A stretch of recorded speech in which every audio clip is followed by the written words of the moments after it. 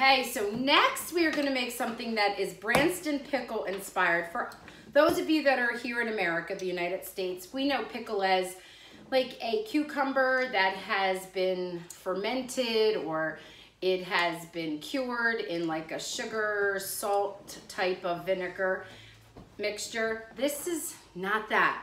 Branston Pickle is more like what we would consider a relish. And there are many different things in here everywhere, anything from like cauliflower, and there's sugar, there's pieces of apple. It's actually very delicious. So we're going to make a little meat pie that has corned beef, Branston pickle, and an aged cheddar cheese in it. So we have a ½ pound of corned beef here. And by the way, just a little FYI, the corn in corned beef is not corn or peppercorns. It refers to the rock salt that they use to cure the beef, because the beef is cured, and that's how it comes out to be corned beef.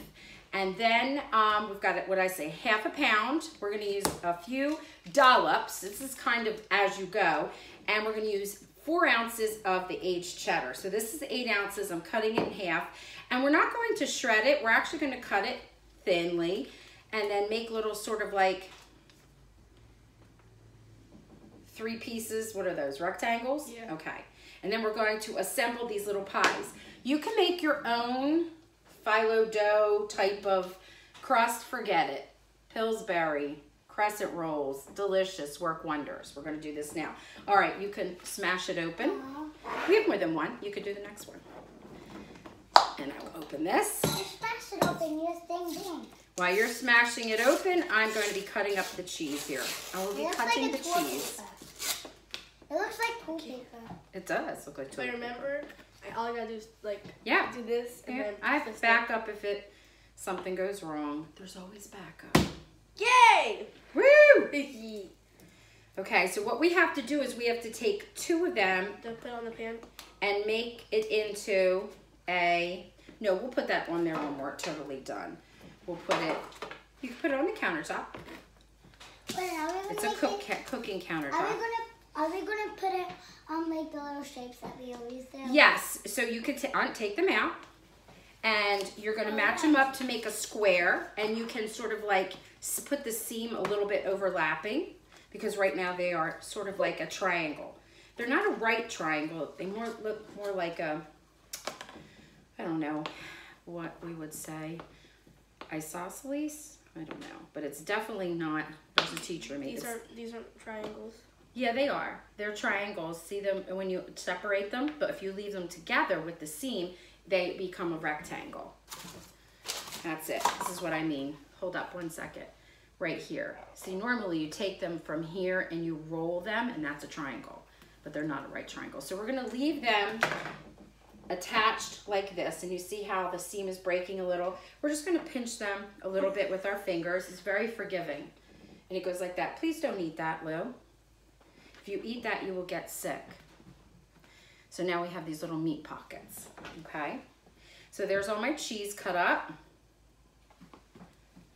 And then we're going to take the corned beef, and I'm gonna cut it up.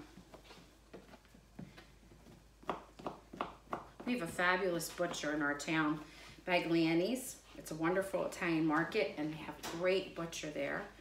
And they have great lunch meats. They roast their own roast beef and turkey and slice it into lunch meat. They make their own prosciutto. Oh my goodness, so good. So this is the corned beef, and then after we've cut it up, we're shredding it. She's spitting out the dough that I said not to eat. I see everything. Look at my Harry Styles. Can you see my Harry Styles? Can you see our Harry Styles? Look at our Harry Styles. Woohoo, we love you, Harry. All right, Jaylene.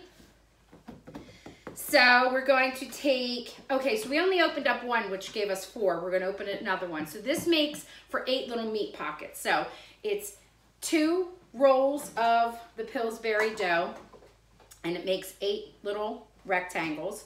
And then this is a ½ pound of corned beef, and this is 4 ounces of the aged cheddar, and then dollops of this. So we're going to assemble them now. All right, now I'm gonna take the camera, bring it around, and let you see up close them assembling them. So I'm gonna show you, demonstrate one, okay? So you put it in the middle. put some kind of candy. Put it in the middle like that. I need some candy. And then you put... That looks really good. Some cheese on it. Oh, I thought that was And butter. then we're going to put a dollop of this. Can you get back?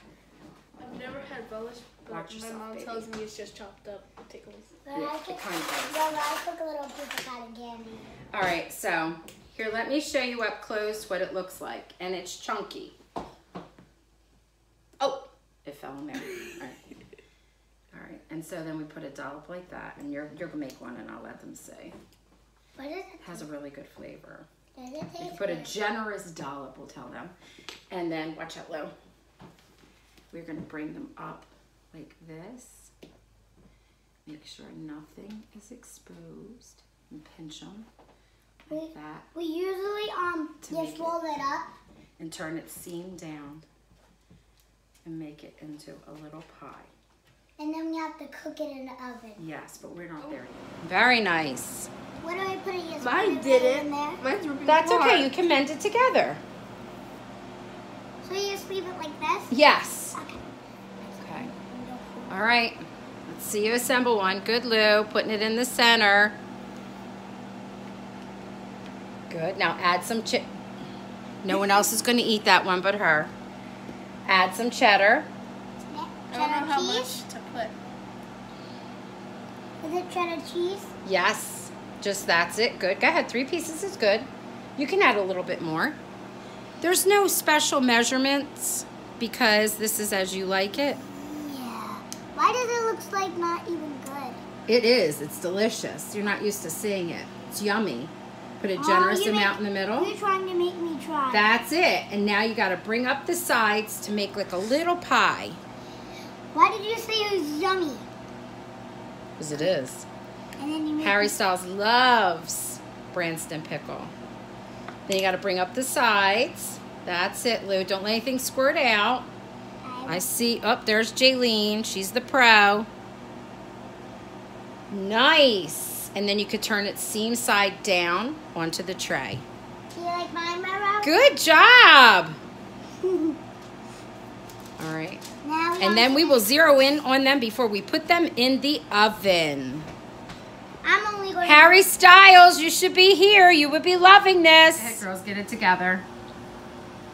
All right. This is what it looks like. I'm going to zero in on the girls' masterpieces. Oop, that's okay. What are you holding Look like at that? the girls' masterpieces. Oh, my goodness, Harry Styles. Come on, Harry Styles, you have to like it now. Tell them how much you love them, Jaylene. Like this whole house. All right. Here they are. Branston-inspired meat pies with corned beef and aged cheddar. They baked for approximately 15 minutes at 350. We're going to eat one and try it. Come on, cut one open. Oh my goodness. I don't know if you can hear that. The crust is flaky. The inside is gooey. I wish we had smell-o-vision. Oh my goodness, it smells so good. Let's see. So we have like a buttery, flaky crust. A little bit of, now Branston Pickle is spicy, but not real spicy. Salty, sweet, it's like a sweet sour, and it has all kinds of chopped up vegetable and this sticky brown sauce that is delicious.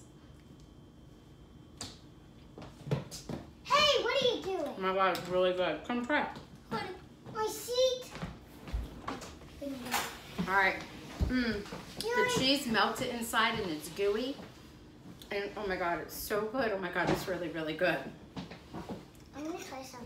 Okay, here you go, girls. Lou, you can eat off my fork. It's opening up. Oh, Oh no. it's all right. I'm gonna. Make it. Now. I loved it. It was so good. That was good. It's really good. Thank you, Jaylene, for joining us in the kitchen, and thank you, Harry, for inspiring this yummy recipe.